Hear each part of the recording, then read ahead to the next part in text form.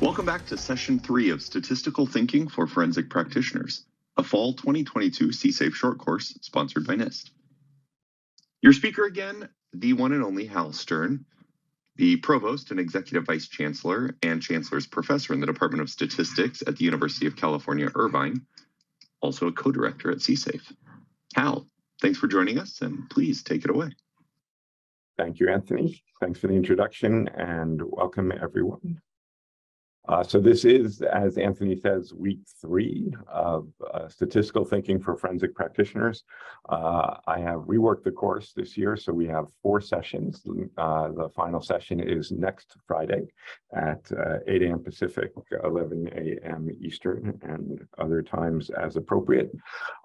As a reminder of where we've been and where we're going, this lays out the 4 sessions. And I'll do a little bit of review, but today's session focuses on statistical inference, and then the second half on what is commonly called the 2-stage approach to assessing forensic evidence. And next week, the final session will focus on the likelihood ratio. I thought it'd be good to do a little bit of a Zoom poll, reminder about how to do Zoom polls and collect some demographic information about people who are here. So there are multiple questions on this Zoom poll, where you are, what disciplines you practice. Whoops, sorry, background moving. And then last 2 questions ask whether you attended session 1 or session 2 or both.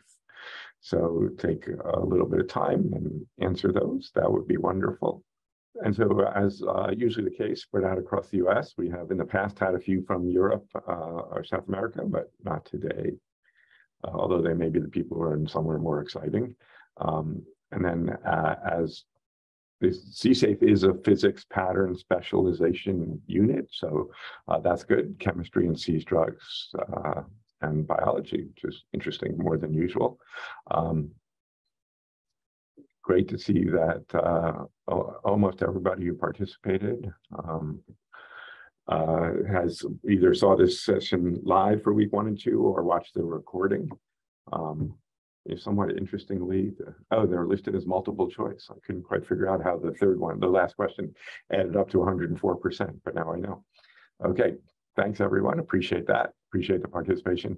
I'm having a little control issue here. All right, so let's get started in this week's session. The goals for today, I like to lay these out up front.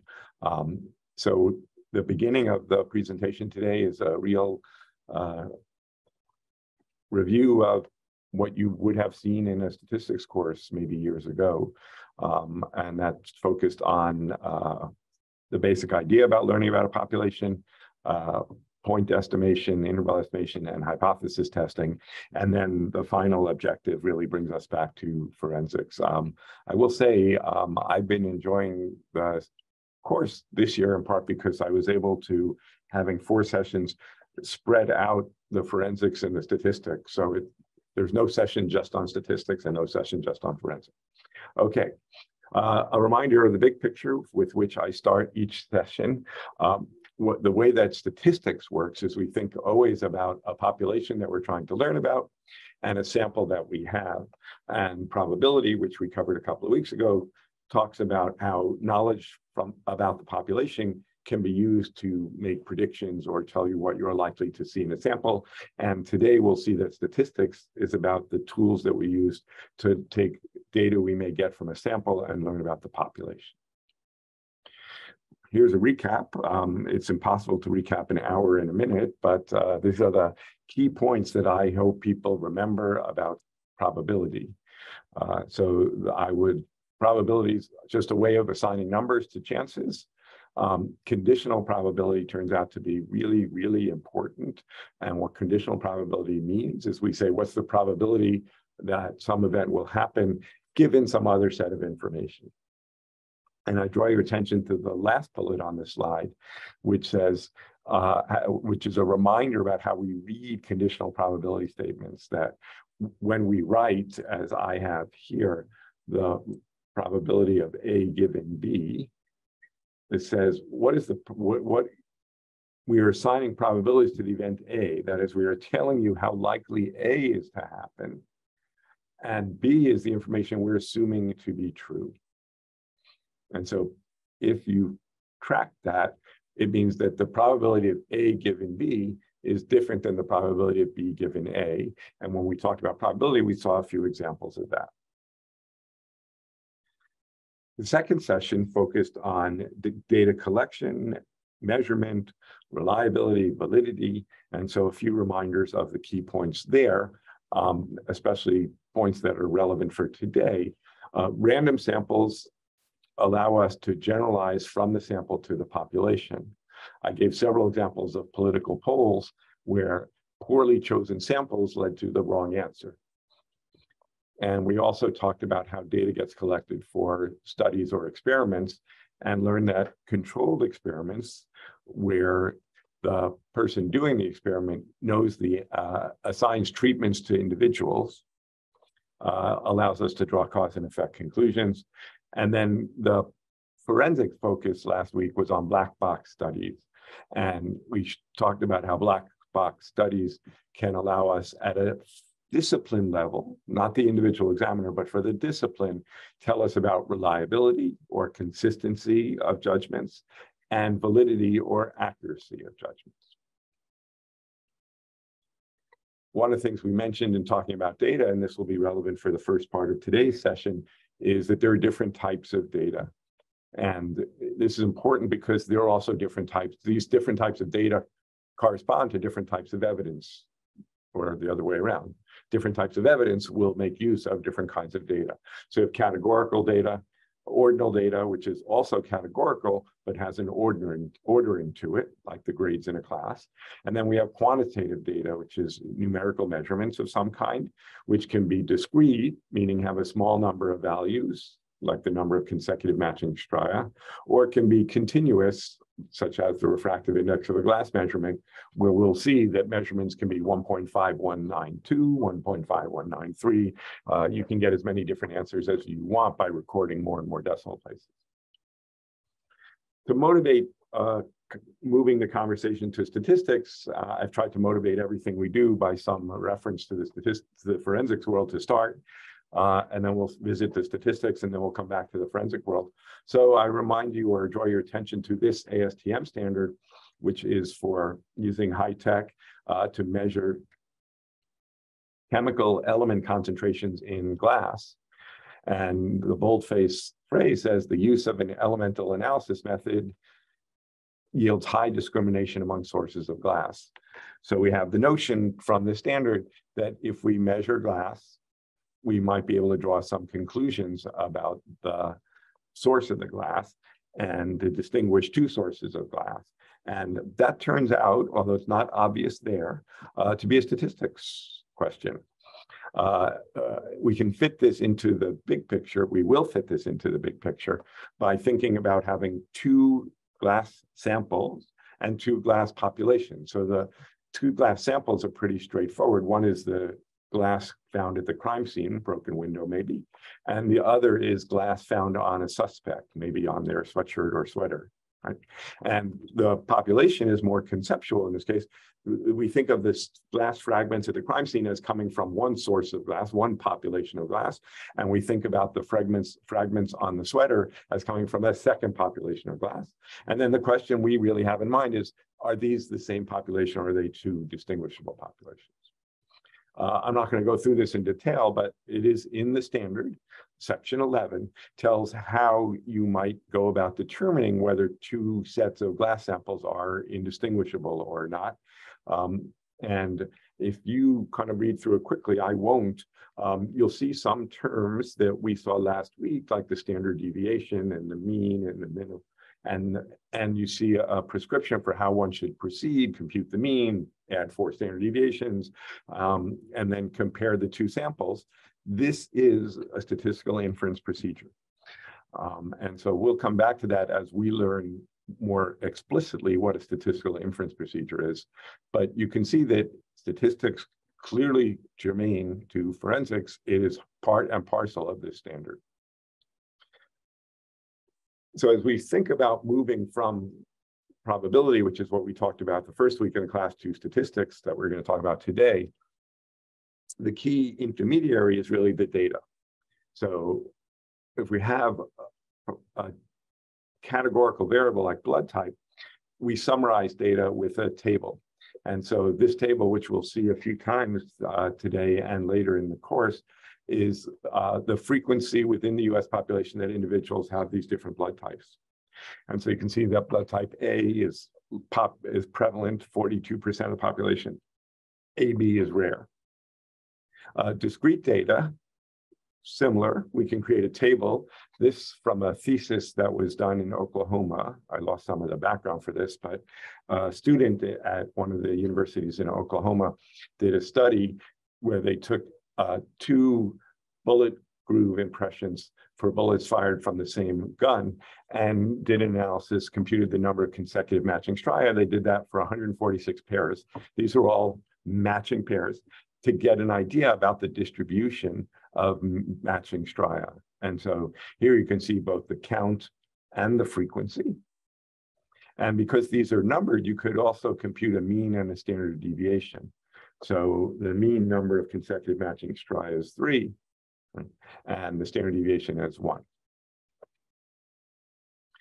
And then later in the course, we'll see quite a bit of data about glass. So this is an example of refractive index measures from glass.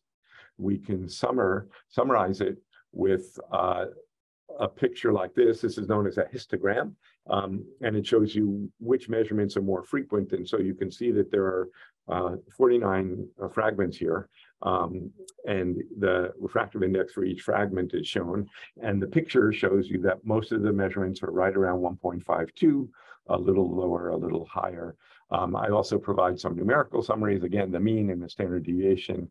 In this case, the standard deviation is very, very small, if you notice the axis here. And I've also provided the smallest measurement, the 25th percentile, the middle or median measurement, 75th percentile, and the maximum. So this is how we think about data. One thing that will play a role in our statistical procedures and in the likelihood ratio next week is the idea of a probability distribution. And so I go back for a second. This is what I would call an empirical distribution. Someone actually broke glass, measured it, and recorded the data. So these are real measurements from data. Probability distributions are, if you will, theoretical or conceptual models, mathematical models for what data might look like. And so I've listed 4 common distributions here, and I have pictures of them on the next slide just to show you. So a binomial distribution counts the number of successes. So I might have a suitcase with 10 bags of white powder and want to know what proportion of them are containing illicit substances.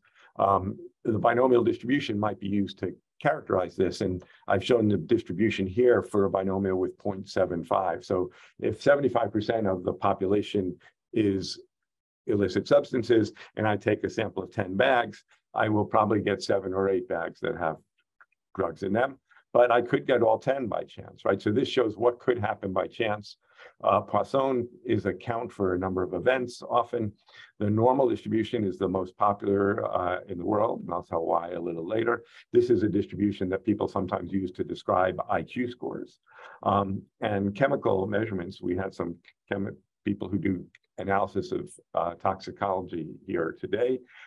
Concentrations of chemical elements often have distributions like this, parts per million, a lot of very small measurements, but occasionally large measurements. So probability distributions, these are not actual data, these are models for data, and they turn out to be useful tools as we go forward. I've repeated here the big picture to tell you, the only thing that's added here is the bullet at the bottom of the slide, which is how are we going to do statistical inference? We're going to take some of the pieces that I described to this point. We're going to build a model for the population. So I'm going to say, let's suppose the population is normal and has a mean of 100. And then I'm going to collect a sample. And then I'll look at this sample. And I'm going to look at the sample and use some statistical techniques to say, is this sample consistent with what I thought the population would look like? And if the answer is no, I'll probably go back and try and fix the model so that it better explains the sample. And that's how statisticians operate. They're often looking at data, a sample, trying to understand a population, and they do it through this iterative process. So let's see how that might work.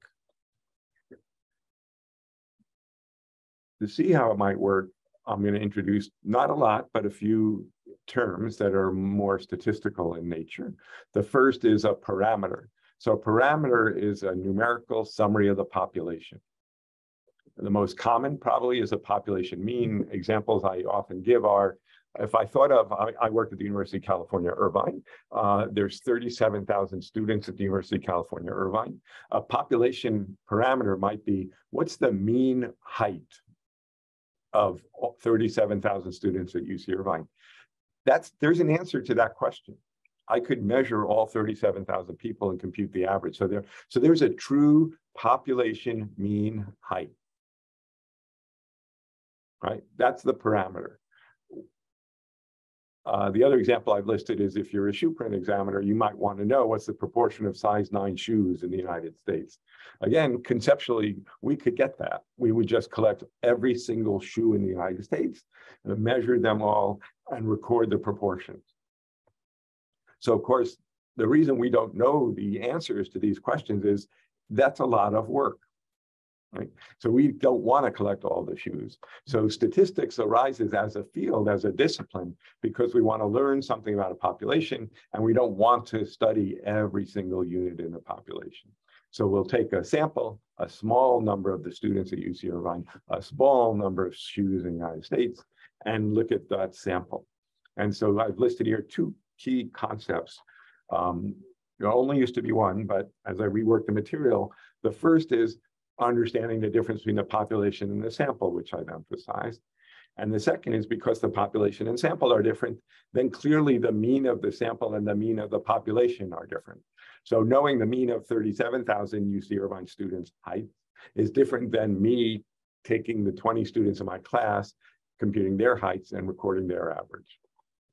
And the power of statistics is we can use the laws of probability that we learned a little bit about in the first session to say, oh, I took these 20 students. If it's a good sample, we'll say more about that, then their average height should be a good guess for the population average height. And the laws of probability will tell us how good, how close can I expect that sample average to be to the population average. So when we do that, and I've given a couple more examples of parameters here, turns out there are 3 kinds of statements we make. One is called a point estimate. I look at my sample and I say, based on my sample, I estimate that 21% of shoes in the United States are size 9. That seems a little high. Maybe it's more like 11% are size 9. Okay, that's can be helpful information. I'll argue as we cover the material that a point estimate by itself is not super helpful. We should also, provide a measure of uncertainty with that. That was one of the points we made last week for those who were here. So that leads us to think about an interval estimate, being able to make a statement that says, I'm very confident based on the data I've seen that the proportion of shoes in the population that are size 9 is between 8 and 14 maybe, right? So that's another kind of statement we might make. And the third kind of statement we might make is we might have a hypothesis that 10% of the shoes are size 9, and we might want to assess whether that's true or not. That specific example is probably not very compelling, but you can imagine wanting to test a hypothesis about whether 2 sets of glass fragments have the same aluminum concentration, because that would provide evidence that they may have come from the same source. So those are the kind of statements we want to make. We'll start with the first of those, a point estimate. So new term, again, for the day, an estimator is a rule for estimating a population parameter from a sample. We evaluate estimators by thinking about how they would do if I took a lot of samples. And so I'll stay with these two examples that I've mentioned, the shoe sizes and the individuals. Though the heights of individuals is not terribly forensic, it's just a nice example that we can all understand and think about how we might work. And so the notion of I'm going to take a sample from the population and I'm going to measure them and I'm going to record their average height and I'm going to use that as my estimator. Well, if I'm taking 20 students and I'm in a population of 37,000, there are lots of possible samples. So I could take 20, record their average height, and then throw those 20 back into the pool, pick a new set of 20, measure their heights, record their average height, right? And so I could do that lots and lots of times and get different estimates from the sample. We would never do that in practice, but to understand how this estimator works, I can think conceptually about doing that. And two quantities that come up are bias. We all know what bias means in our day-to-day conversation. Someone has a bias or a prejudice, in a negative way. It could be a bias against a particular kind of group or person, so we don't like that. But a bias can also just mean a tendency. And in this case, statistical bias refers to whether the estimator comes close to the true population value or not. The second quantity that we tend to look at a lot is variability. Indeed, we talked about variability last week a great deal. Variability gives us an idea about how much things will change from sample to sample. And so bias and variability are two key quantities. And so I'm going to show you a little bit more about bias and variability, but to do that, I want to go back to this standing example of trying to estimate the average height in our population. And I'm going to tell you three estimators that I could use. One estimator is the mean. So take a sample from the population, record the mean. And I have in parentheses here the spoiler alert. So if you don't like spoilers, stop paying attention. The sample mean is a very good estimator. Okay? Another estimator that people can use in this setting is the median of the random sample. Why might you use the median, the middle value in their sample, rather than the average? Well, I give an example here. Suppose I had a sample of 9 measurements, and they were 1, 2, 3, 4, 5, 6, 7, 8, 90. The average of those 9 numbers is 14, and the median is 5. They're very different, even though they're both supposed to be measuring the center of the distribution. Why are they different? The mean is affected by that big value. You can't tell from here whether the 90 is accurate, in which case 14 is a great estimate, or the 90 is a typo, and it was supposed to be 9, in which case 5 would be the better estimate. So the third one here is a little odd, but it strikes my sense of humor. Right. Another way to estimate is I could say, I'm going to use 47 as my estimator. No matter what question you ask me, what proportion of shoes are size 9? 47. What's the average height of UCI undergraduates? 47. What was the mean on the test I gave my students?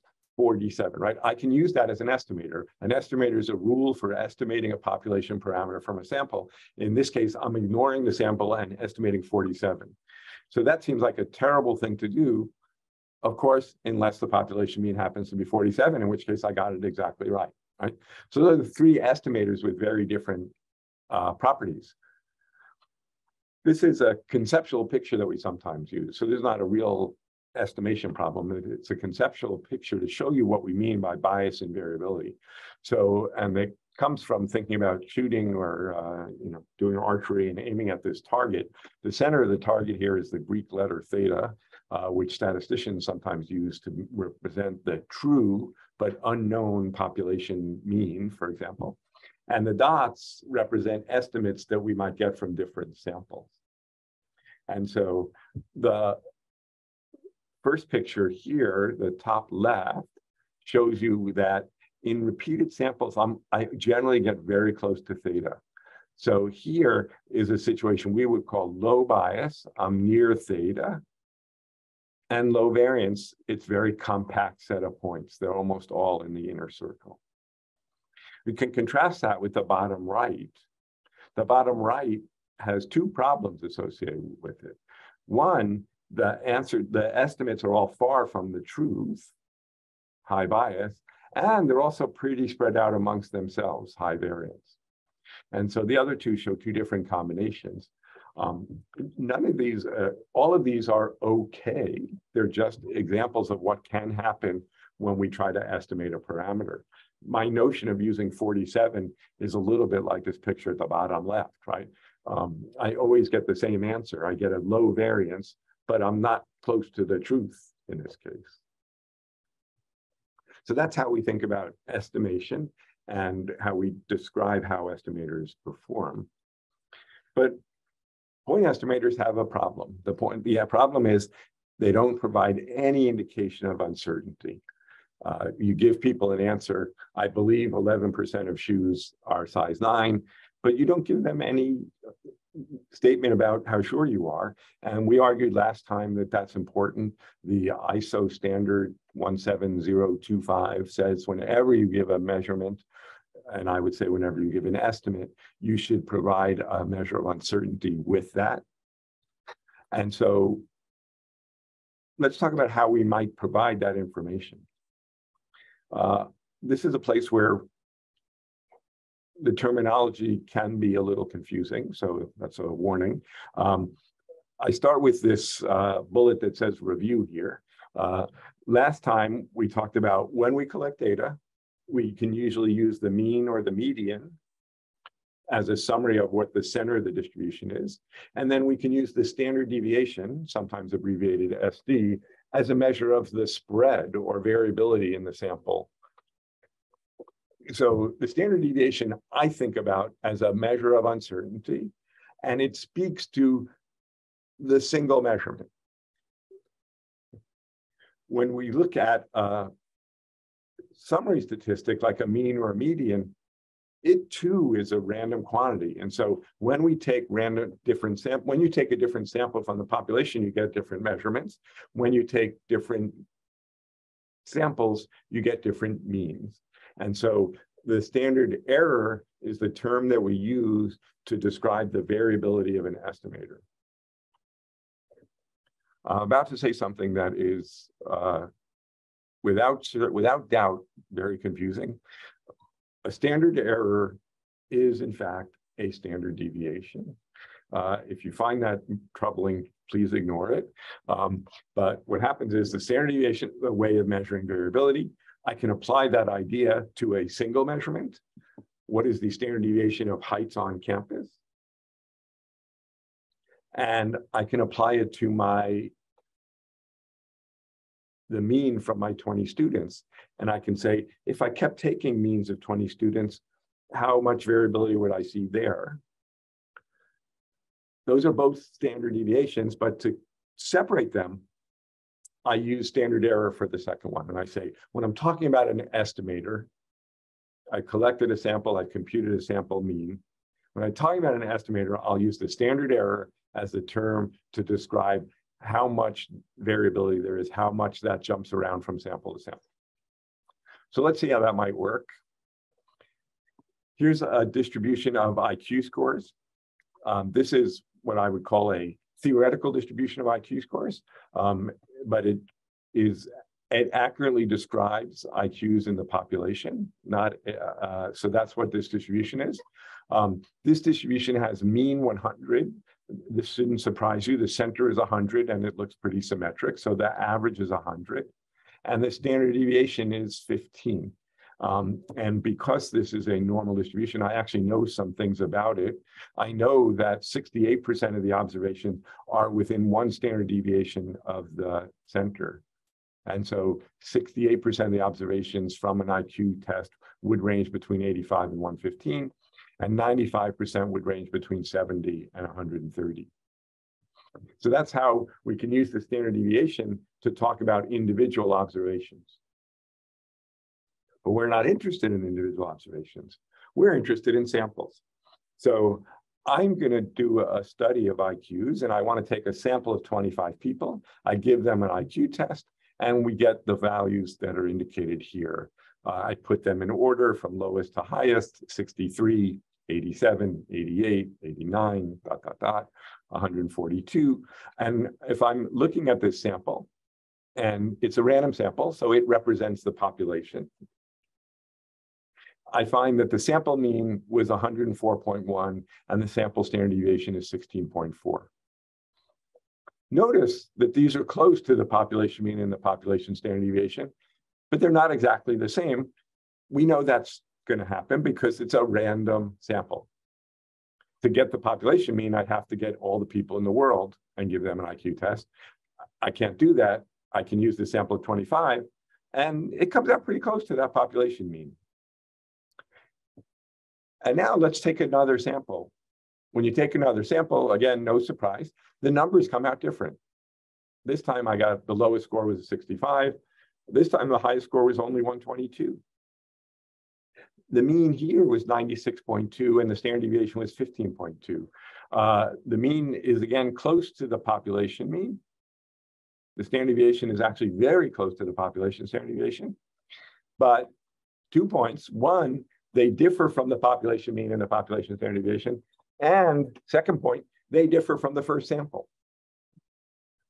So the sample mean and the sample standard deviation differ every time I take a different sample. And so I should have, but I don't have our big picture here. This is the big picture. This is what it's all about for statistics. You have a population you want to learn about. You take a sample, you get a summary from the sample. It's similar to, but not identical, the summaries of the population. So we just saw that two random samples give two different sample means. The standard error summarizes how different those sample means can be. I showed you two different sample means. One was 96, one was 104. What would happen if I took more samples? How variable would they be? Is that typical? Was the 96 and the 104 unusual? It turns out the standard error is the quantity we use to answer that question. And the standard error is related to the standard deviation in the population that I started with. So remember, and it's determined by how big a sample I take. We know this should be true. Why do we know this? Because let's go back to my example of trying to learn the height of UC Irvine students. If I start with a sample of 20 students out of 37,000, I'm going to get an estimate. It's not going to be that good. That's a pretty small sample. If I sample 1,000 students, I expect it to get better.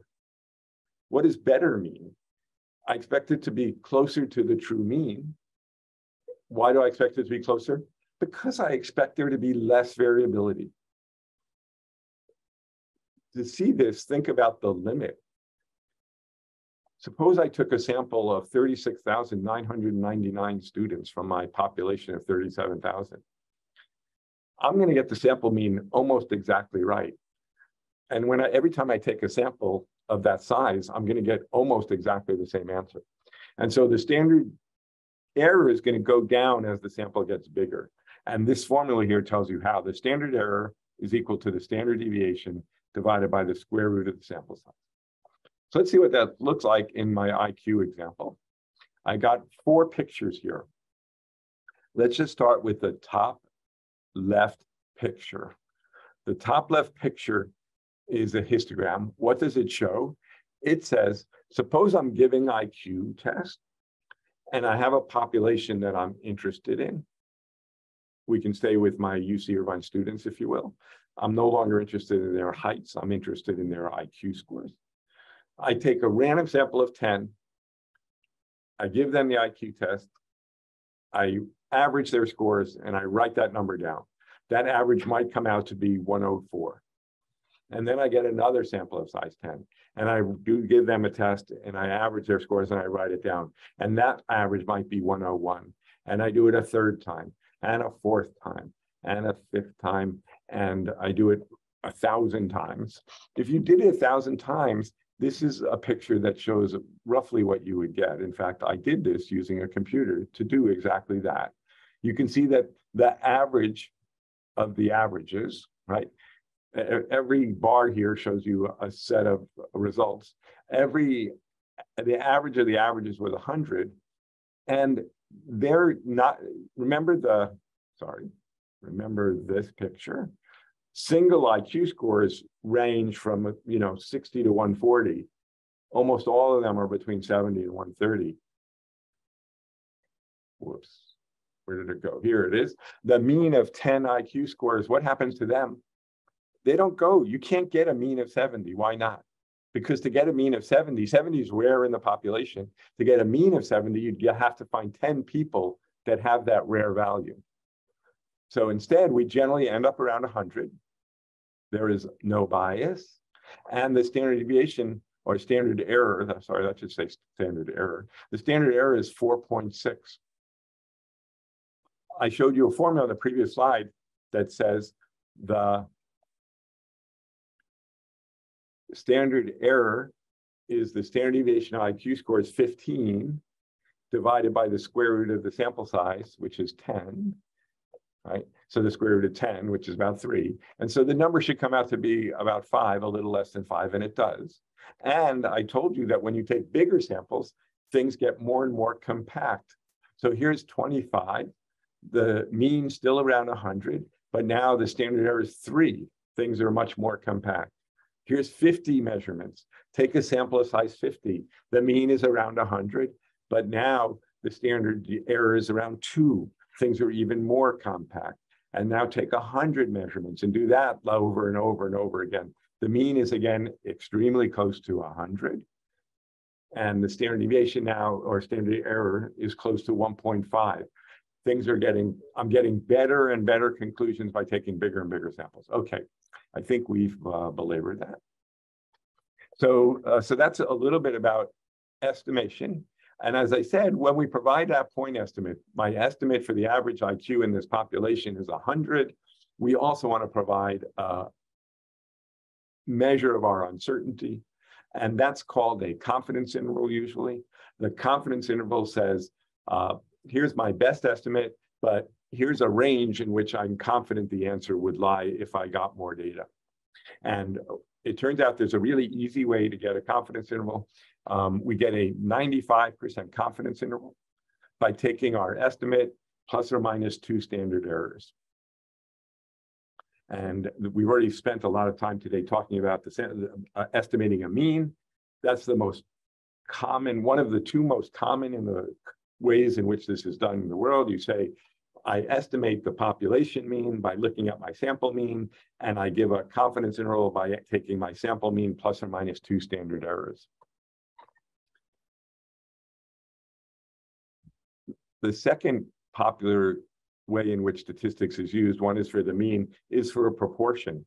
Last time we talked about a couple of political polls. 'Tis the season, election day is coming soon. So you begin to see political polls virtually every day if you care to look at them. So the Georgia Senate election race, very, very close. The most recent polls that I saw had Warnock had 52% and Walker had 48%. Those are, in fact, estimates of population. In this case, the population quantity that people are interested in is what is the proportion of likely voters that support candidate Warnock. To get that estimate, companies, newspapers, survey organizations take a survey. They grab a sample of the population of likely voters. They ask them who they're going to support, and they report that as, say, 52%. And when you get polls, they usually say it's 52%. And if the poll was about, I'll say 400 people, it turns out that the margin of error is about 5%. So they would say it's 52% plus or minus 5%, which would be a way of saying, I think 52% of the population will support Warnock, but since this is just based on a sample, it would not surprise me if the true answer was between 47% and 57%. So that's another way in which this notion of interval estimation is used. Here's an example in forensics. If I want to take 10 I find 10 glass fragments from a crime scene, and I measure the concentration of aluminum in each of those 10 fragments. I might find that those 10 glass fragment measurements average 0.73 and have a standard deviation of 0.04. And if I want to know what is the mean concentration of aluminum in the glass source that gave me these fragments, what I would do is I would say, well, the mean is my best estimate. How sure am I of that estimate? I should use the standard error to describe that uncertainty. That's the standard deviation divided by the square root of the sample size. And then I would create my confidence interval by saying the mean aluminum in the crime scene glass source, the window, is the mean plus or minus 2 of these standard errors. My estimate I'm confident that the mean for the window is between 0.704 and 0.756. That is, if I measured more and more fragments, I would get an answer that's going to be somewhere in this interval. Interpretation of confidence intervals is very, very, can be a little bit confusing. It's easiest to just think about them as saying, I'm 95% sure that the right answer is in this interval. The fine point about it is, what we really know for sure is this is a statistical technique that's been developed using mathematical theory. That theory guarantees that 95% of the confidence intervals we create will contain the right answer. So that's kind of the true statement. What we just did on this slide is very close to that ASTM standard. It told you to measure the glass fragments. It told you to compute the mean. It told you to compute the standard deviation. It told you to take the mean plus or minus 4 standard deviations. So it's doing these statistical things. A few finer points about confidence intervals. The width of the confidence interval depends on a few things. It depends on the amount of confidence we want. We almost always use 95%. That's become a default, but there are instances in which you may want to be more certain. And so you would ask for more confidence, and you would take more than 2 standard errors. You would take 3 standard errors. It also depends on how good your estimate is, depends on how good your measurements are. So if you have IQ scores which have a standard deviation of 15, that's a certain kind of IQ test. Someone might invent a better IQ test that has a smaller standard deviation, then you'll get more precise estimates. And we saw that the number of measurements matters.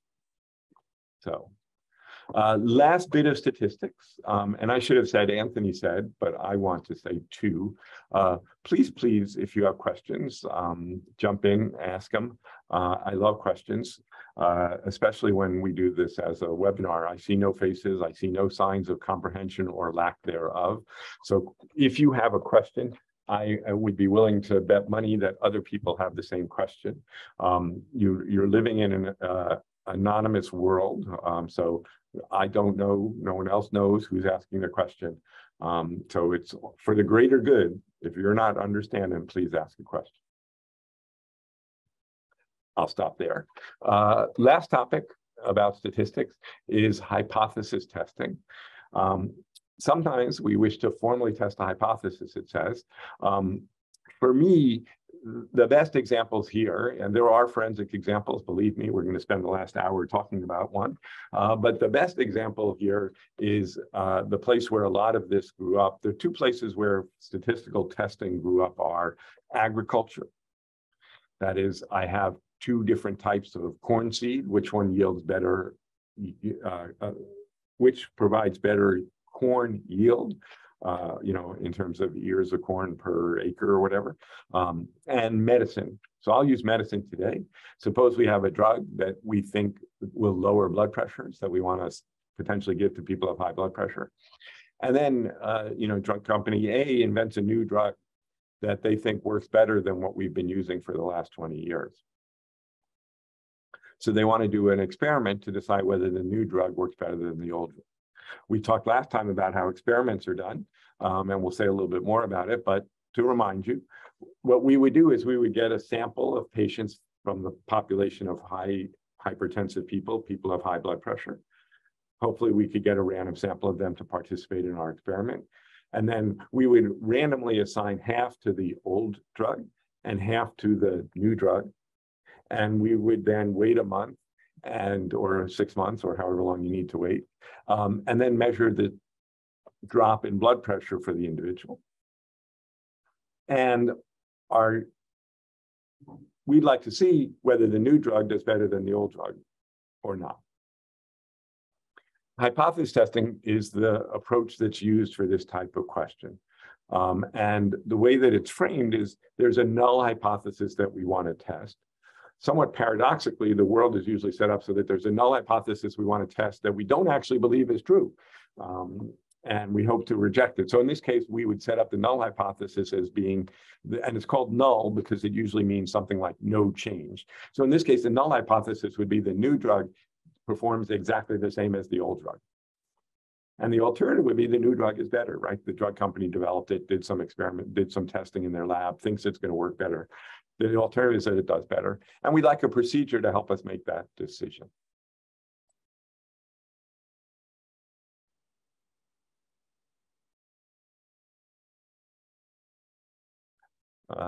Good. Someone's asked a question about confidence intervals. I will come back to it. So let's talk about testing first. So the way the tests work, I have historically here, that's probably not the best words. Some people still do this, is you would build a test procedure, a decision rule. If the new drug leads to a 5-point or bigger drop than the old drug, I'm going to decide that it works better and reject the null hypothesis. That's a decision rule. I didn't tell you where it came from, I just made it up. Okay. And if you reject an hypothesis in this view of the world, we say it's statistically significant. When you do that test, there are two kinds of errors that you can make. These are commonly called type 1 errors or false positives, and type 2 errors, which are false negatives. You may remember, if you were here last week or the first week, we talk about false positive and false negatives in the context of a pregnancy test or a gunshot residue test. And in this case, false positive the type 1 error is we reject the null hypothesis when in fact the null hypothesis is true. We have this new drug, we think it's going to be better.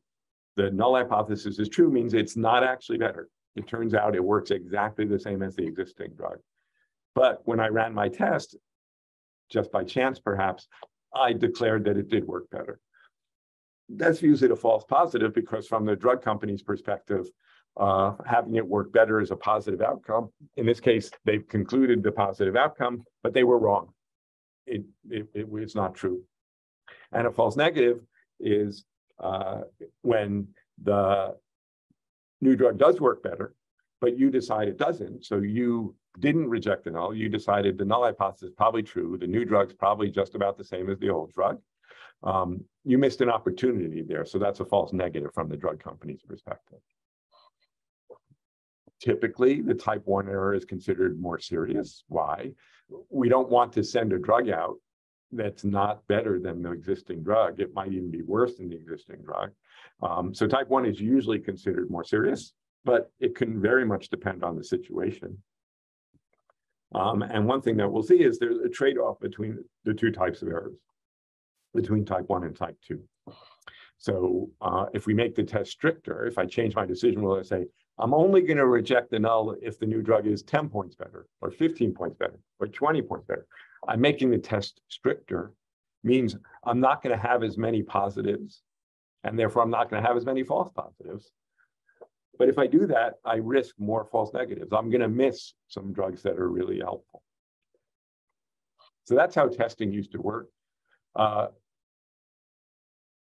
we actually do now is slightly different. Very similar. We do the test as I described it. We compute a test statistic.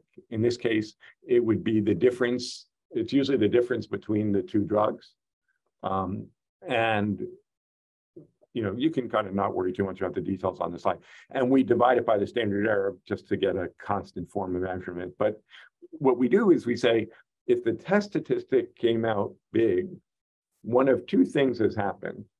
Either the new drug works better than the old drug. That's kind of what I hope happened.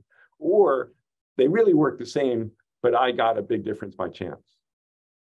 And the way that we decide that, and the last bullet here says, how do we decide? The answer is a quantity that's known as the p-value.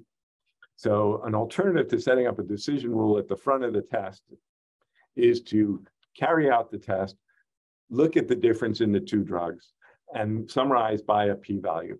A p-value is, I would say without doubt, the single most confusing concept in statistics. The p-value gives the probability that you would see the data like the data you got if the null hypothesis were actually true. So I do my experiment. I see a difference. The new drug reduces blood pressure by 10 points more than the old drug. And I ask, and the p-value answers, how likely is it that you would see a 10-point difference in the averages if the null hypothesis were actually true? So a small p-value means I saw something unusual under the null hypothesis. If these two drugs work the same, if the p-value comes out to be 0.01, it would be saying, if these two drugs are really the same, the chance of getting a 10-point better difference for the new drug is 1 in 100. So I saw something unusual. There's only two explanations for that unusual thing. One is bad luck. They're really the same, and you just happen to see something unusual. The other is, if you will, good science, right? The new drug actually works better. And so one thing to note is everything on this slide is assuming the null hypothesis is true. So the p-value, if you will, the shorthand is, if you don't worry about the technical details, the p-value is a measure of how close the experimental outcome is to what I would expect under the null hypothesis. How does this relate to forensics? For me, the best example is the glass comparison example. We have two samples we want to compare.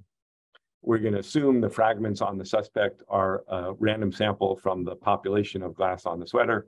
We're going to assume that the random sample of fragments from the crime scene are a random sample from the population of the crime scene source.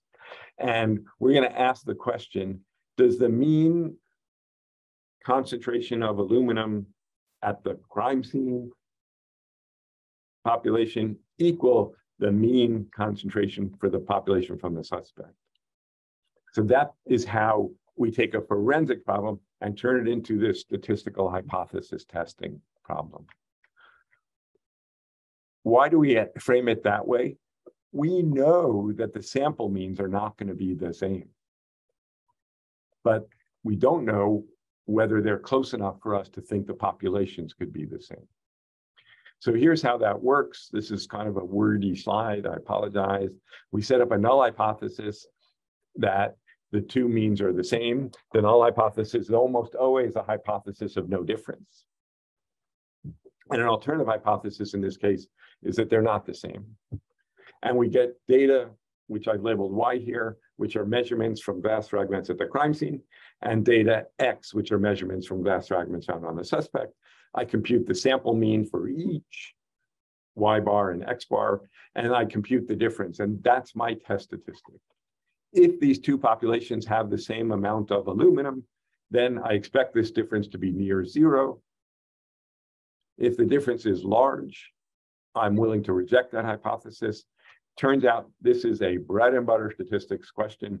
Any statistical software can do this. And so we do it all the time. And one of the reasons the normal distribution is very popular is it works. The procedure that would be exactly correct for normally distributed measurements turns out to be approximately correct for all kinds of measurements. So the normal distribution is useful to study because it gives us a procedure that works well all the time. So how does the test work? You should focus only on the left. The left is an example of doing a test. What do I mean by that? What I've got here, the curve is what I would expect to happen if the null hypothesis is true, I'd expect to see a difference near 0. I might see a difference of 1 or -1 or 2 or -2. But then I actually do the experiment. And the picture on the left, I saw 1.3. I'm just telling you that. That's this tall vertical bar.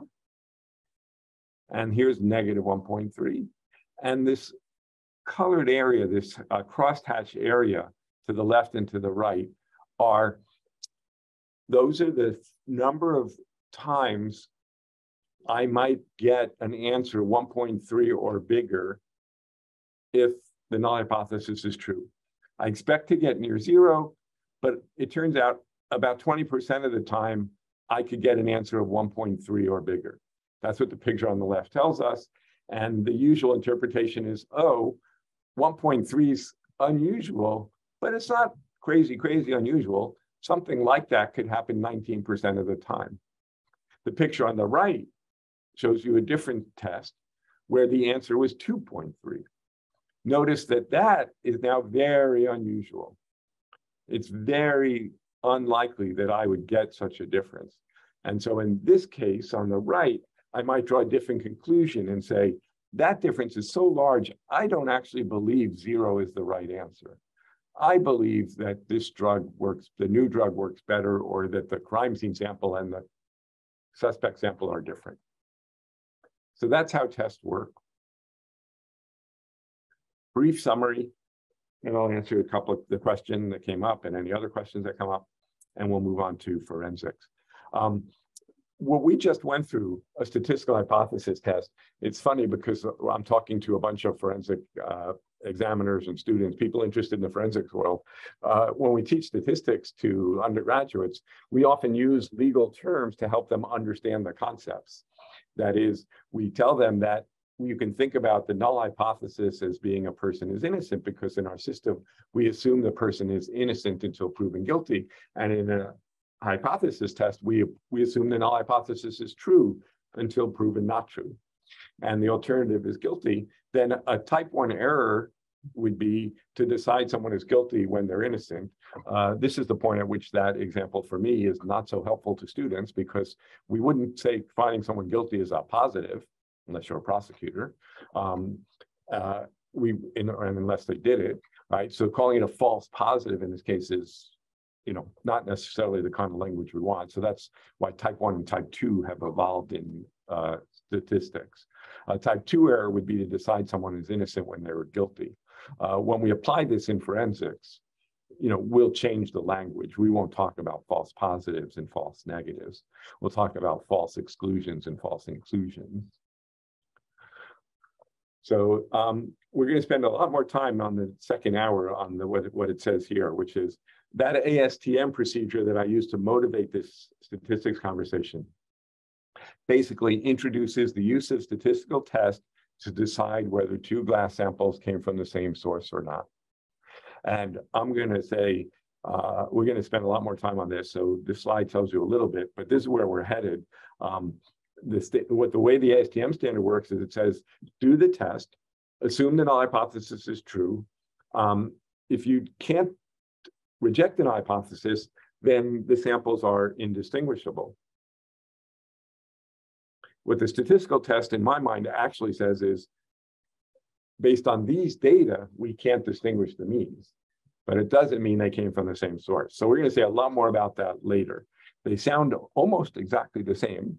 These things are indistinguishable. I could not distinguish them based on this sample. Sound exactly the same, but as we'll see, I'm going to argue that they're not exactly the same. A few technical points to wrap up. Turns out confidence intervals and tests are very close to each other. And confidence interval says, based on the data, this is my best estimate for whatever I'm trying to estimate. And it could be, this is my best estimate for the difference in performance of these two drugs. This is my best estimate for the difference in aluminum concentration between these two glass sources. Right? The test flips the question. It says, don't tell me what your plausible values are for this parameter. Tell me whether you believe this one value or not. So statistical tests turn out to be very popular, but you happen to be sitting in a short course with someone who doesn't like them very much. Why don't I like them? Confidence intervals to me are constructive. They are constructing a range of plausible values. They are conveying information about plausible values. Tests are destructive. They're saying this one value is not true. Confidence interval says this set of values could be true. Test says this one value is not true. Which information would you rather have? I'd rather know what are the values that might be true. So again, more to come on that. This is a good time to do the question. So I'm going to call up a question from Lauren. Thank you, Lauren. Lauren says, when we do confidence intervals, we report drugs and weights. We report drug weights or concentrations with 95% confidence interval. It says at times we are asked, what about the other 5%? Could it be zero? That is, could there be no drugs present? How do you recommend explaining it? Fantastic question, actually. Thank you for asking that.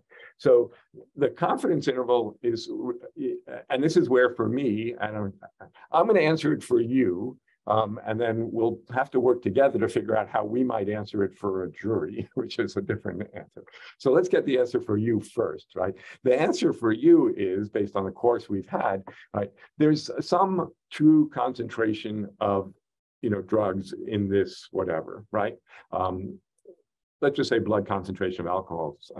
I find that easier. There's some true blood concentration of alcohol in this blood sample, in this population, this person's blood.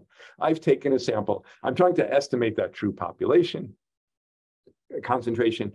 The sample concentration, my estimate is 0.09, and my confidence interval ranges from 0.07 to 0.11, right? That's a 95% confidence interval.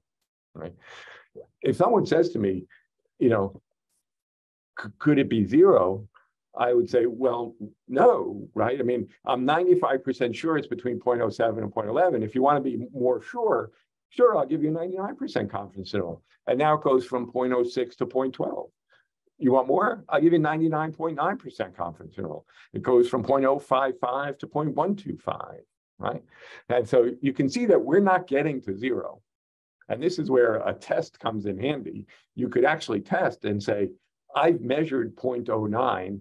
A statistical test tells me that the chance of getting 0.09 when the true value is zero is infinitesimal, and therefore I'm extremely confident it's not zero, right?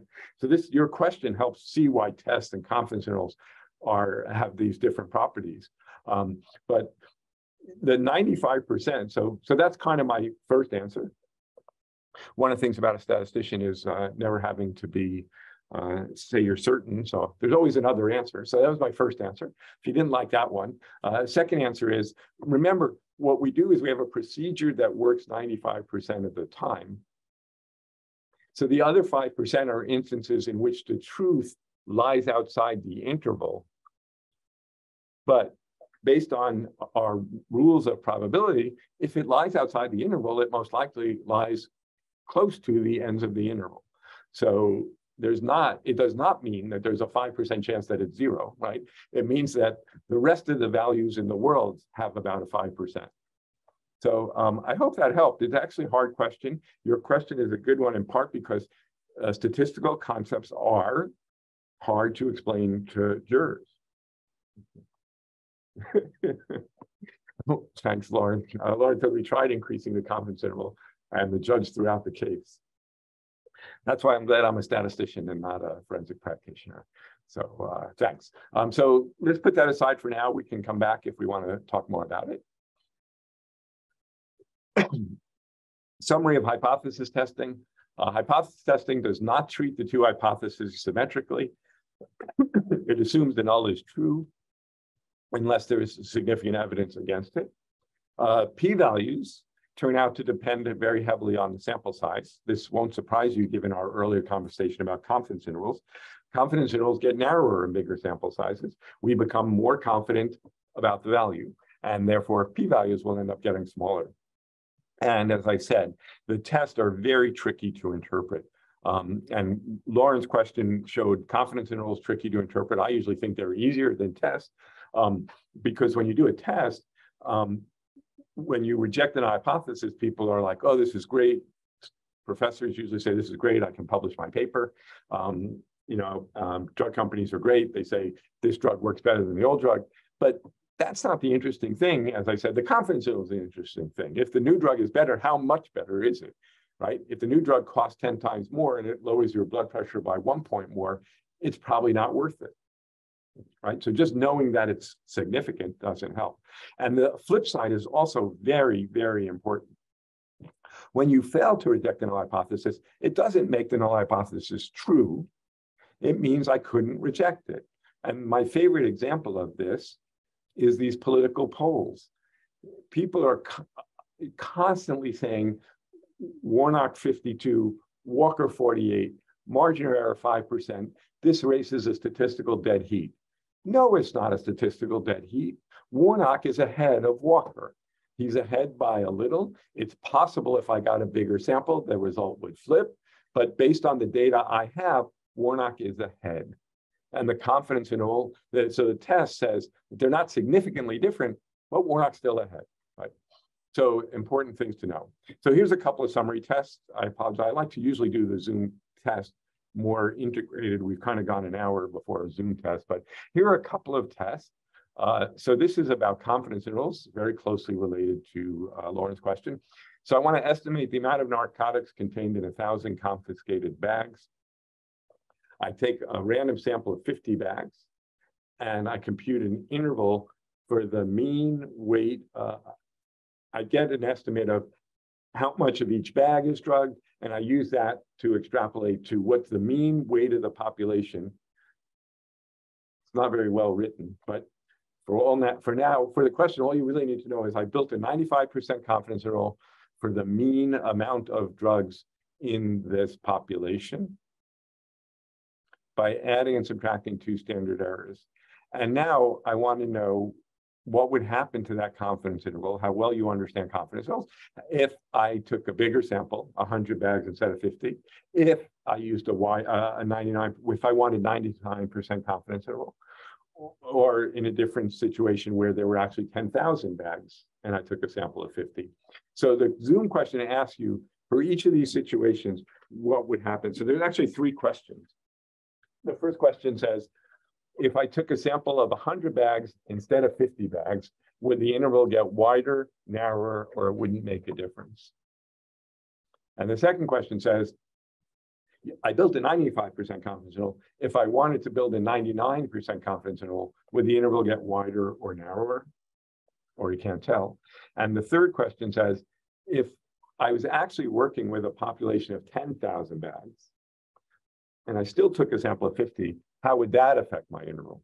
Would it get wider, narrower, or you cannot determine? So those are 3 questions. Encourage you to answer. And here we go. So how does this work? If I took a sample of 100 bags instead of 50 bags, the majority think it gets narrower.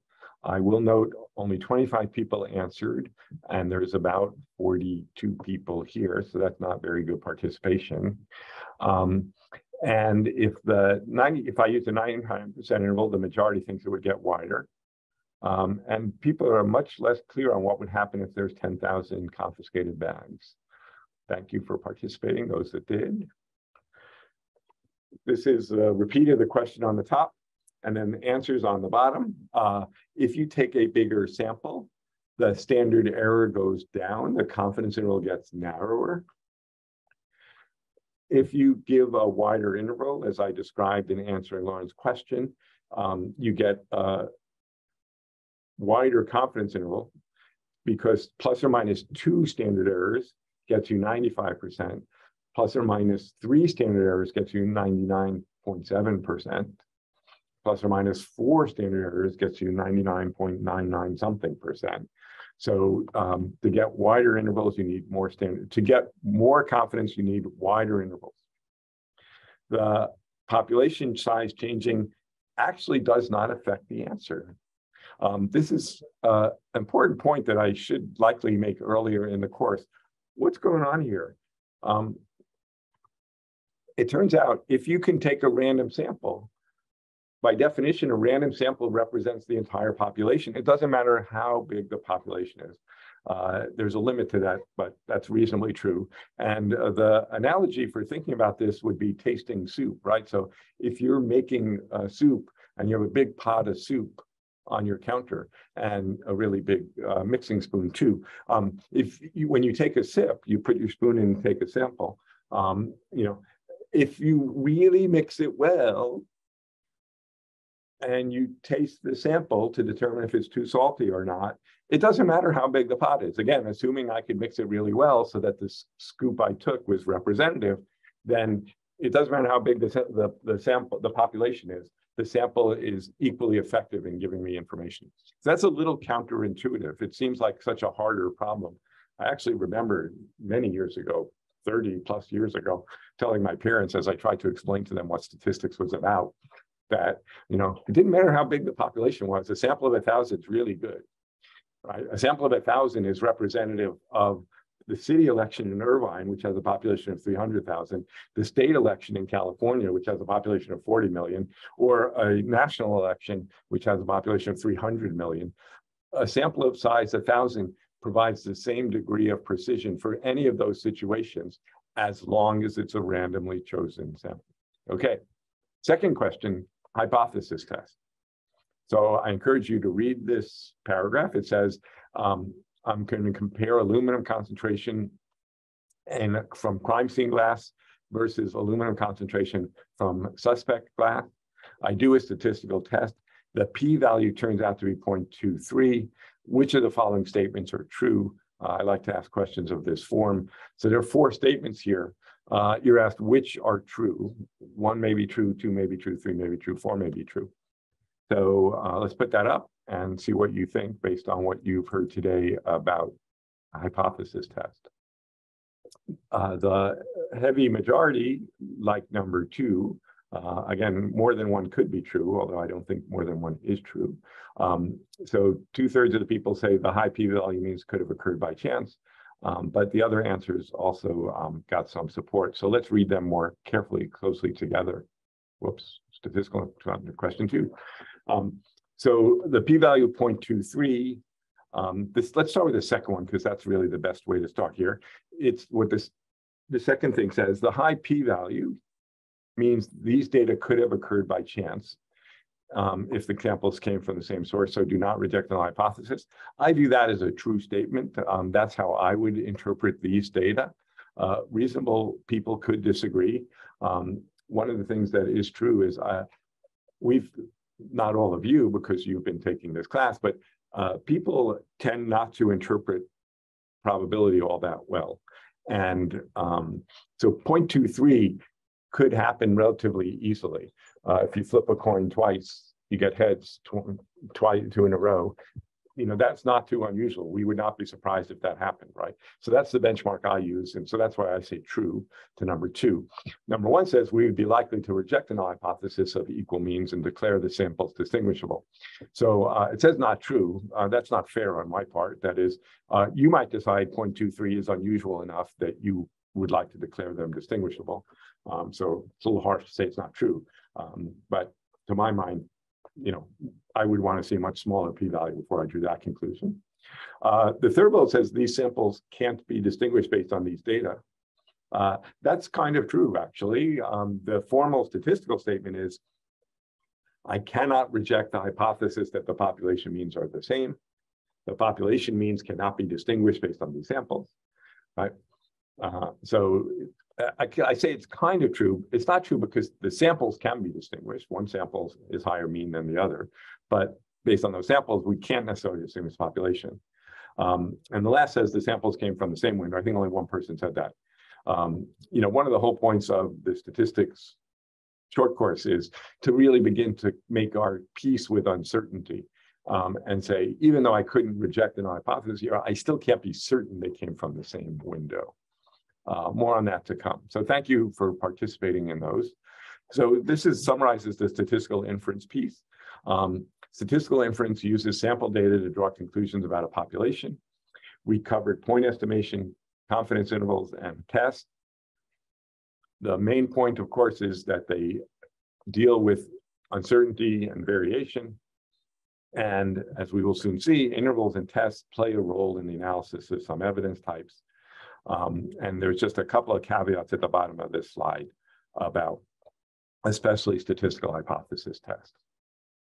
So let's move and spend the last 40 minutes on the stuff that hopefully more relevant to practice, which is how do the ideas we just learned about statistics apply in forensics? This is a slide, the next 3 slides are actually slides I use in each session of the course.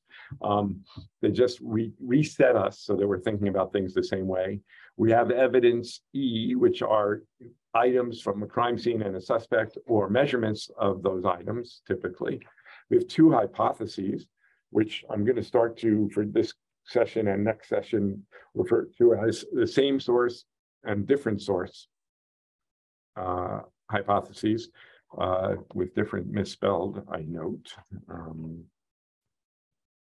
So let me make a note of that. Okay. And the goal is to look at the evidence and determine between these 2. The way that this exam works, again, familiar to all of you, we look at the evidence, crime scene evidence, suspect evidence, try to assess whatever the similarities and differences we see. In the glass example, it would really be how similar are the measurements, how different are the measurements. In pattern evidence like fingerprints, we would see some matching minutia. We would see some things that don't appear to match, maybe due to distortion. So we see some similarities and differences. We ask, am I likely to see that if they came from the same source? Am I likely to see that if they came from a different source? And use that to make a determination. And as I've been saying,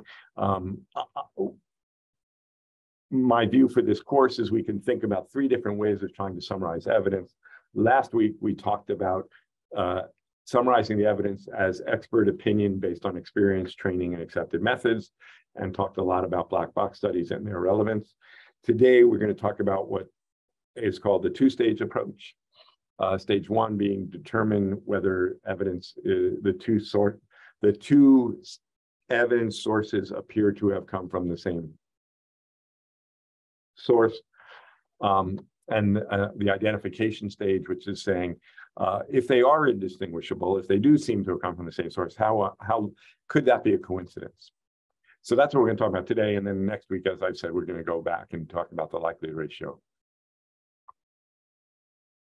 So here's a little bit more detail. This is a method that was actually written up in a series of papers in the 1960s in the context of forensics, which said to analyze evidence, we should think about 2 stages. The first stage, called the similarity stage, tries to determine if the crime scene and suspect objects agree on the characteristics we care about. And if they do, we would describe them as indistinguishable. We cannot distinguish them. We sometimes use the term match, although that's not a particularly popular one. And then the Parker and Holford papers said stage 2 would then be the identification stage, which would be to, assuming we've determined things are indistinguishable, assess the significance of this statement by finding the likelihood of a chance agreement. So that's sometimes called the comparison significance approach. It is used in the assessment of trace evidence, glass. In my time on the OSAC, I was on the physics pattern OSAC, I mentioned that a couple of weeks ago. As I talked to many, many different, both forensic examiners and statisticians who work with forensic examiners, you know, I remember a friend of mine saying, you know, glass is clear how you think about in glass, but in truth, a lot of forensic examinations work this way. The examiner, even with pattern evidence, looks at the evidence, looks at the similarities, looks at the difference, tries to make that determination, you know, as it was explained to me, starts by saying, I'm going to assume they're different, and I'm looking for differences, and I'm looking for differences, and I'm not finding differences, and I'm seeing similarities, and I'm seeing more similarities. And at some point I tip over and I say, you know, I can't distinguish between these 2. And so that's like stage 1 done. And then stage 2 is to say, you know, these look the same, you know, but it's not that unusual to see that level of similarity in flip-flop, for example, or whatever, right? So So but that's the two stages, those two stages. So let's talk about those in sequence. First, we'll talk about stage one, and then we'll talk about stage two. So stage one is trying to determine if the evidence, quote unquote, agrees. So that's easy for some types of evidence. It's easy to say if the suspect has blood type A and blood type A was found at the crime scene, that the evidence agrees. Same for DNA alleles. But when you have continuous measurements like glass, and the aluminum you measure from the crime scene sample was 0.71, and the aluminum you measured from the suspect was 0.712, is that distinguishable or not? So that's, turns out, statistical significance tests, which, golly gee, we just spent 15 minutes learning, can be used for stage one in a two-stage approach.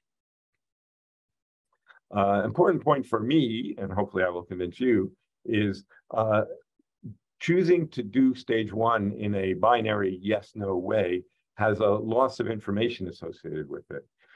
When I say I can't distinguish between these two samples, maybe I can't distinguish because they provide almost exactly the same measurement, or it may be that they can't be distinguished because they provide different measurements, but they provide measurements that are different in a way that could have happened by chance. Right?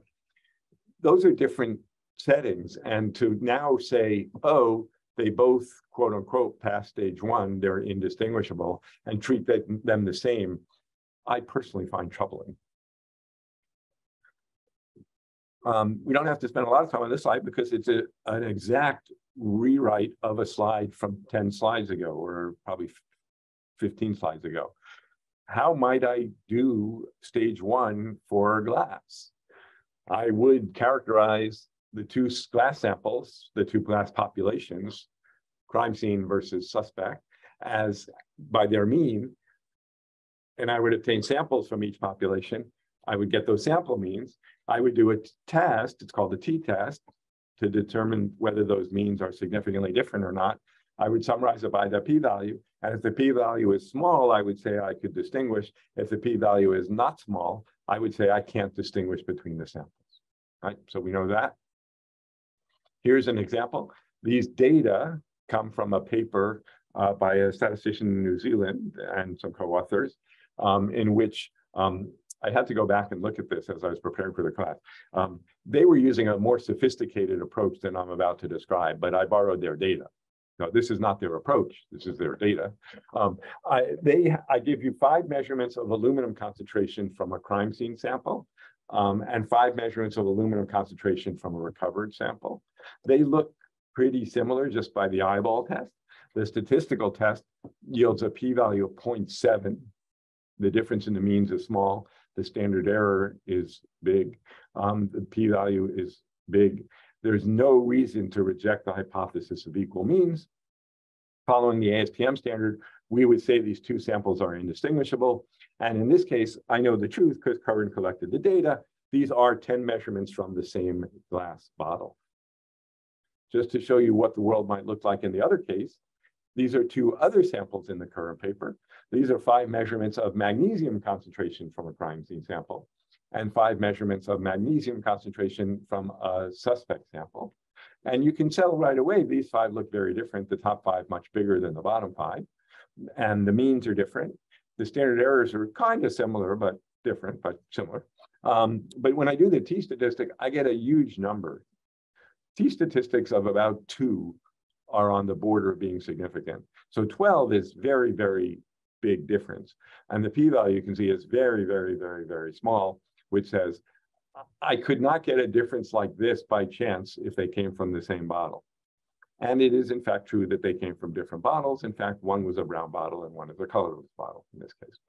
So that's how the test works. It can work, good to know. I sometimes do give this presentation to statisticians. This is more for them. There are a lot of different statistical tests that you can use, procedures. I showed you the t-test. There's a procedure that's known as Hotelling's t-squared test. That's actually what the current article is about. They were demonstrating this. So technical details, not important for today. These are technical concerns that people raise about the procedures. But again, not important for me. These are things statisticians would worry about. They are worth worrying about statistically. But for me, the most important concerns about this approach are conceptual. It's not a crazy thing to do, the two-stage approach, but there are some things you should know and that we should know about it. And so let's go through some of these quote unquote conceptual concerns. So I think there are three concerns I want to raise. The first concern is about the role of the null hypothesis. I remind you that hypothesis tests, significance tests do not treat the two hypotheses symmetrically. The null hypothesis is assumed true.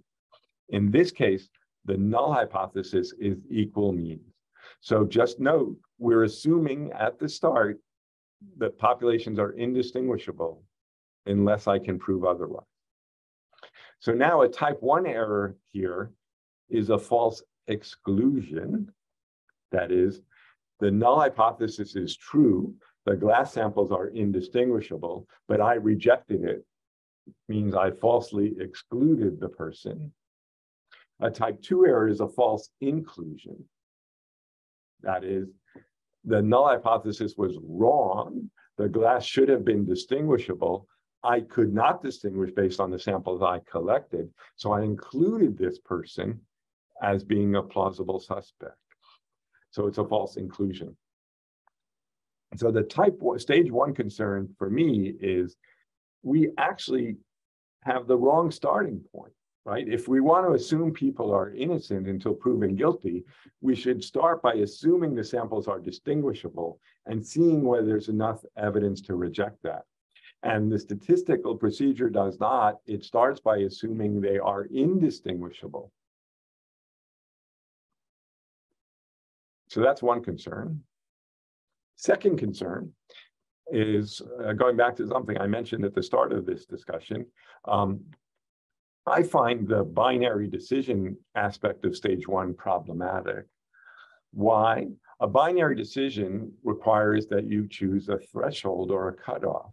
You have to decide when you're going to declare things distinguishable. You might decide a 0.05 p-value is your cutoff. If the p-value is below 0.05, if the observations you got would only happen less than 1 out of 20 times, you might decide, gee, that's unusual. I'm going to declare them distinguishable in that case. But someone else might use a different threshold. Well, it turns out if you choose a low threshold, a low bar, it's a little confusing because in this case, a low threshold actually corresponds to a high p-value. But if you make it easy to reject, it means you're going to make more false exclusion errors. If you put in place a strict threshold, a high bar, which in this case means a low p-value, if you use a high threshold, you're making it difficult to reject. So you're going to continue to believe that null hypothesis, and you're going to have more false exclusions. I'm going to show you some pictures because I think this is a really, really important point. Another, slightly less important point, still important, is the last bullet on this slide. There's a little bit of a paradox here, which is worth noting, which is, suppose I have two methods for measuring chemical concentrations. One is laser ablation, blah, blah, blah, right? And the other is, super duper microscope. So I have two different ways of measuring chemical concentration. One works better in the sense of having a smaller standard deviation. Paradoxically, using the worse instrument makes it harder to distinguish the glass samples and easier to continue to believe the null hypothesis. So somehow, if we want to find indistinguishable, we want to have more suspects included, it would push us to use worse technology, which is a little odd. But that's less important to me than the threshold question. So let me show you something about that threshold question. This should look a little familiar. We showed a picture of this when I was telling you how tests work. But so let's look at the left picture here. The left picture is basically showing how stage 1 might work. I have two glass samples, and what I'm showing you here is the difference in the aluminum concentration for those samples. If the null hypothesis is true, the glass samples are indistinguishable. I expect that difference to be about 0. And here I put in a threshold of 0.05. If the difference I see is bigger than 0.05 in parts per million, then I'm going to exclude. And so in this picture, this black area are false exclusions, right? The difference should be 0. We know in this case the glass is indistinguishable. By chance, I might have seen a big difference, 6 parts per million, 7 parts per million, 8 parts per million. Those are false exclusions. The bottom picture on the left says, suppose it's not true, and in fact, glass source 1 has more aluminum than glass source 2. Then I should get a difference up here around 0.07. And I do most of the time get things bigger than 0.05 that cause me to declare things indistinguishable. But sometimes by chance, I end up in this red area where one source has more aluminum than the other, but the samples I collect from the two sources are closer to 0. And I include the samples as being indistinguishable, and the suspect is incriminated. So these are false inclusions. These are false exclusions. Let's lower the threshold. Let's make it easier to exclude. So I moved it in from 5 parts per million to 4 parts per million. What happened? The black area got bigger. The red area got smaller. I made more false exclusions, but it came at a price. I'm sorry, I have fewer false inclusions, right? You could argue this is a good change. I am not incriminating people as often incorrectly, but it comes at a price. I'm giving up more people that should have been incriminated. I'm excluding them. It seems like we'd want to find a threshold that makes both of these errors small, but what this picture shows is for a given amount of data, you can't do that. You have to draw a line, and if you move the line, you create one of more type of error and less of the other. It's unavoidable. If you get more data, you can do a little better on both. But then for that data too, you must draw a threshold, and drawing that threshold will trade off these two errors. So stage 1 has this problem of favoring the null hypothesis. Second problem is drawing a threshold involves trading off two kinds of errors, and it's not so obvious how to do that. My final concern actually applies to both stages, but I'm calling it a stage 1 concern. When you separate the match and the non-match decision from the assessment, it's clearly not, and to me, not the best way to proceed. And this same conversation is not just about forensics. It is happening all over statistics. We won't spend time on it today. There's a conversation in science about the so-called replication crisis, or lack of replication crisis. That is, people publish studies that say, this drug works better than this drug, or these kinds of people are more sympathetic than these kinds of people. And then the next group does the study and finds the exact opposite. And a lot of the blame for that is going on this separation of stage 1, trying to draw a conclusion, yes, no, and then stage 2, and that's problematic. So the major US Statistical Association just recently recommended within the last few years that we should try to move away from the term statistically significant, and instead do a better job of reporting either confidence intervals or reporting p-values and letting people understand exactly where the evidence is, not putting a binary decision in place.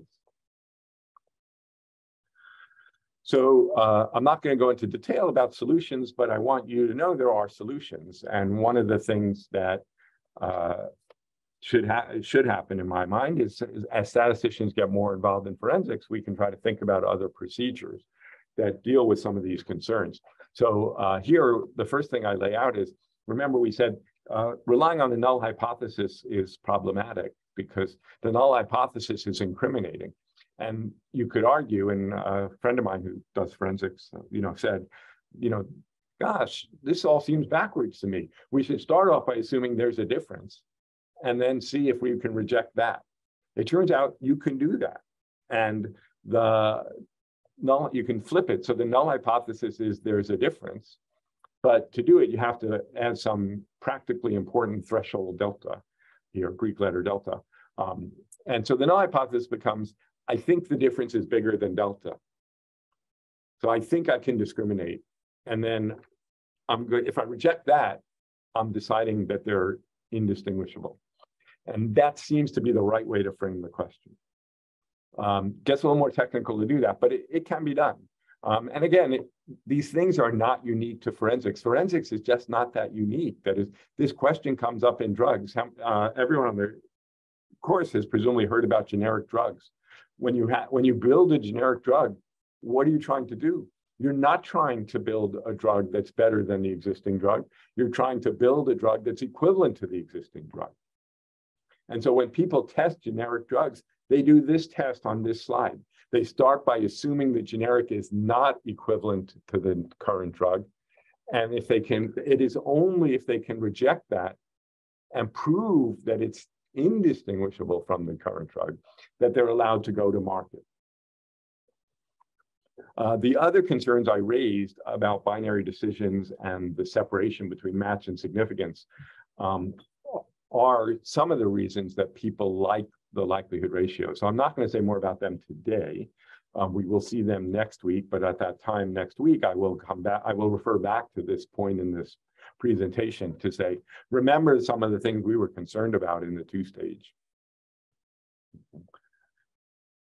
So the last little bit of today's presentation is to think a little bit about stage two. So now let's assume for the moment that we did do the two-stage. Stage one, we did conclude that they were indistinguishable. And so, you know, the suspect is at the moment incriminated by that information. And stage two says, well, that's important to know, but we should figure out if this is really truly incriminating or not, or if it's could be a coincidence. So I will give a couple of examples here, you know, that are more eyewitness type examples. So suppose, you know, we have a crime scene in which a pink car was observed, and then a suspect is found driving away in a pink car. Right? And one of the things we would say is, you know, step one, does the suspect's car match the crime scene car? Yes, they're both pink. So they're indistinguishable in color. What's the significance of that? Well, pink cars are pretty rare. That becomes pretty significant. If they agreed on a white car, we would say that's much less significant, right? The other example that I always I like to think about in this context is from the movie The Fugitive. If you have not seen the movie The Fugitive, you should. It's a great movie. But The Fugitive was wrongfully convicted of murdering his wife.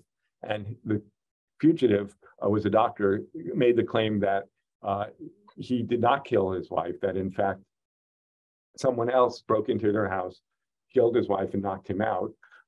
And this person, he said, was a one-armed man. And so, you know, towards the end of the movie, when they find the suspect, the fact that they found a one-armed man implicated in this complicated story is obviously very compelling evidence, right? You wouldn't have a very interesting movie if the doctor said, no, it was a two-armed man, and then they found a two-armed man, right? There's lots of two-armed men. So, so we need to know how unusual or rare the match is.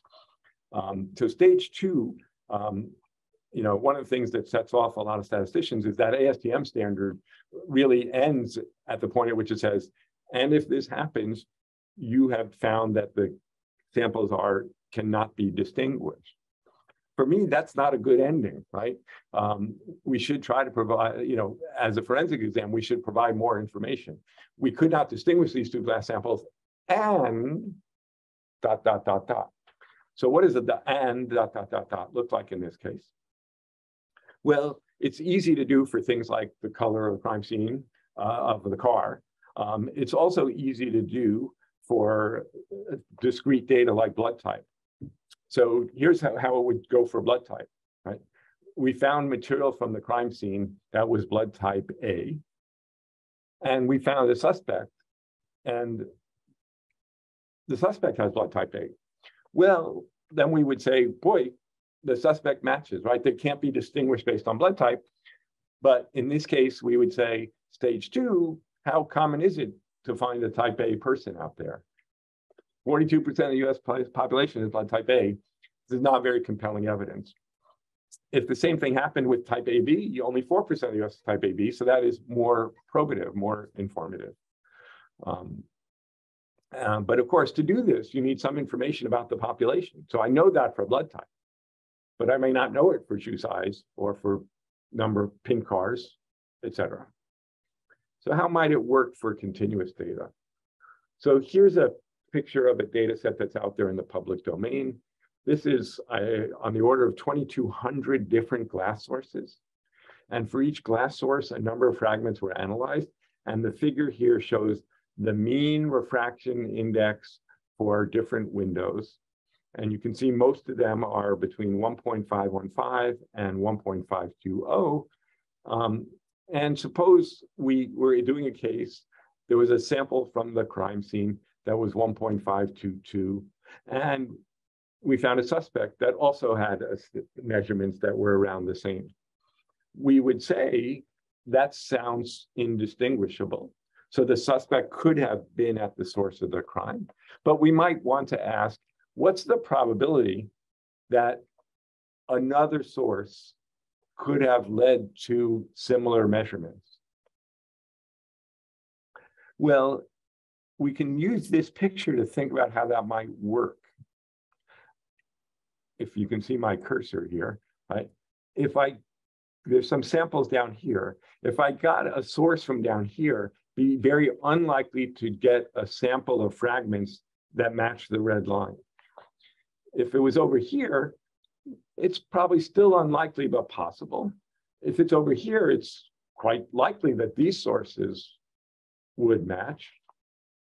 And so we would want to use some information about the population, ignoring for the moment how hard that may be to get, to see whether we could get a coincidental match. So I've done this. Here's an example.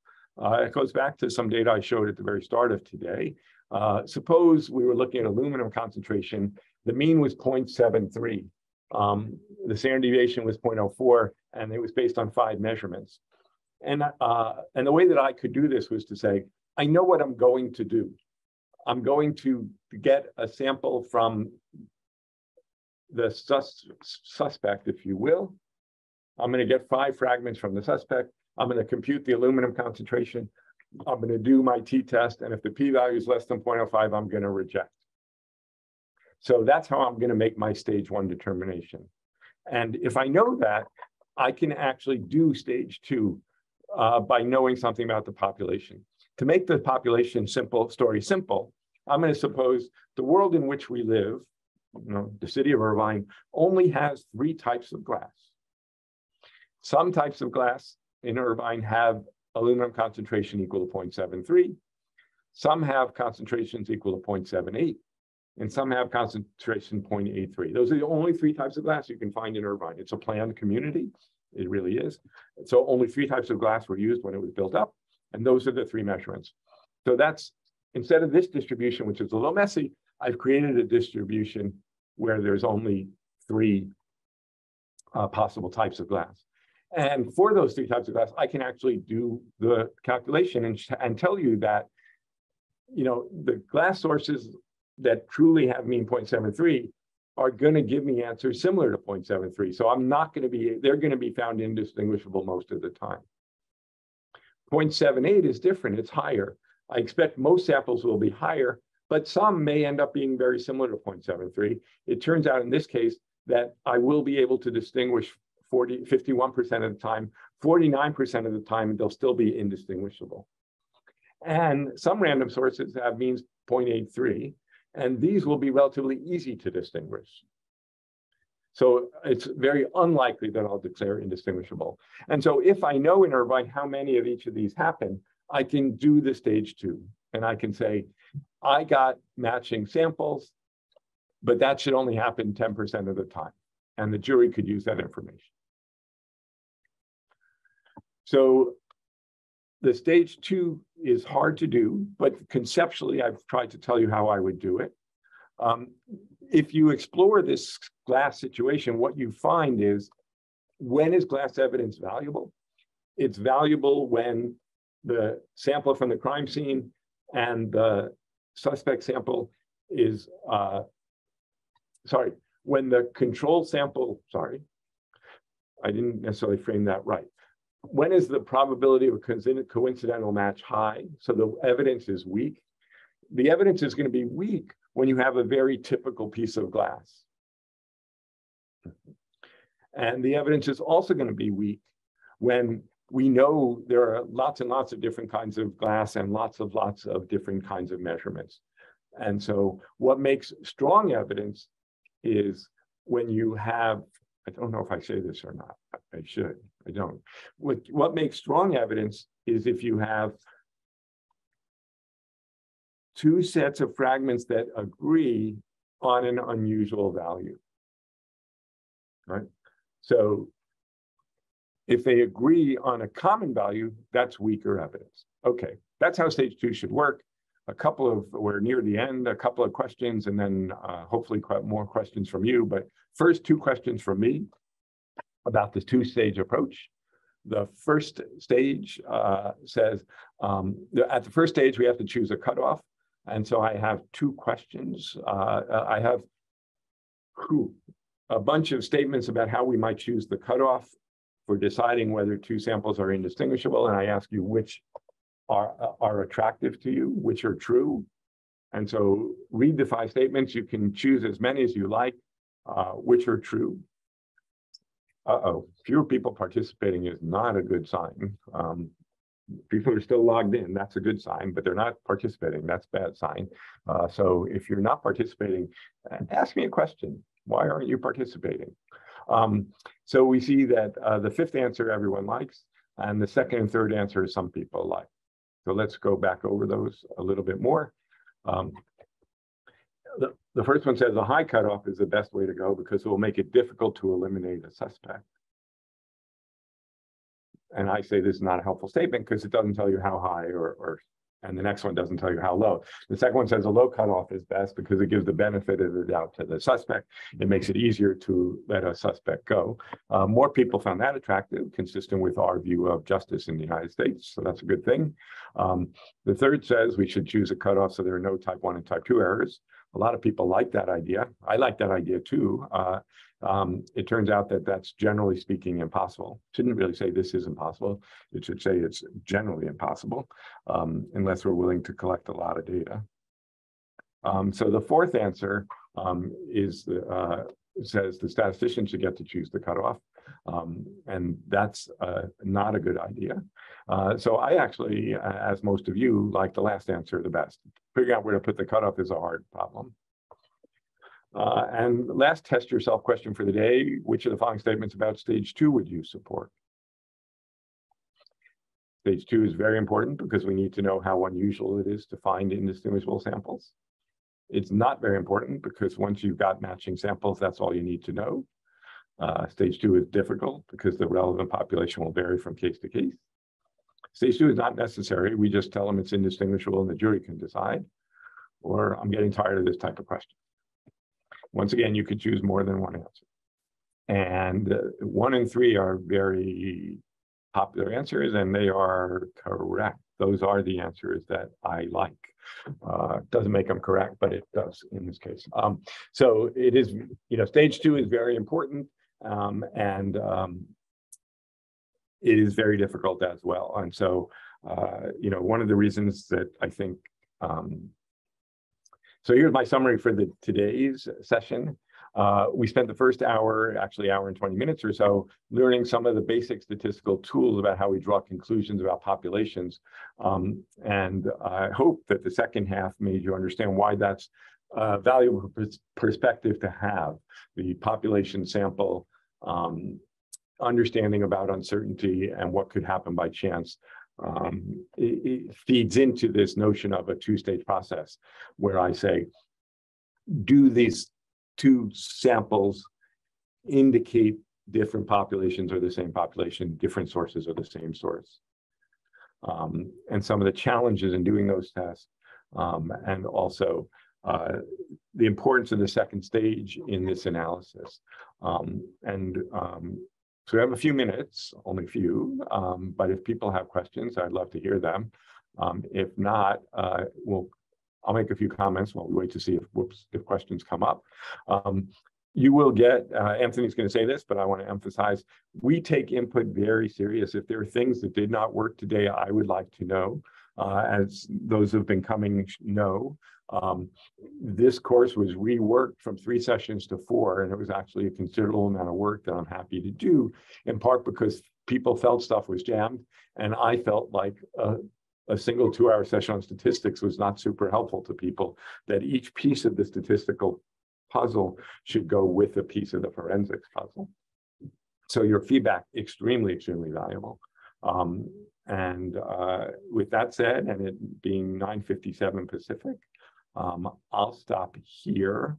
Thank you for your attention. I encourage you to invite your friends. Next week is a likelihood ratio discussion. All of the sessions follow, but they are also intended to be self-contained. You will have an advantage over any friends you bring because you know probability, but you should invite friends. They are welcome to join the meeting. We do have a question. Thank you. Great job again. I like hearing that. But please invite others if you like, if you've been talking about likelihood ratio in your lab. And Anthony, I will stop and let you do whatever that voodoo that you do so well to close us off. Thank you all for joining us. We hope you have a great day.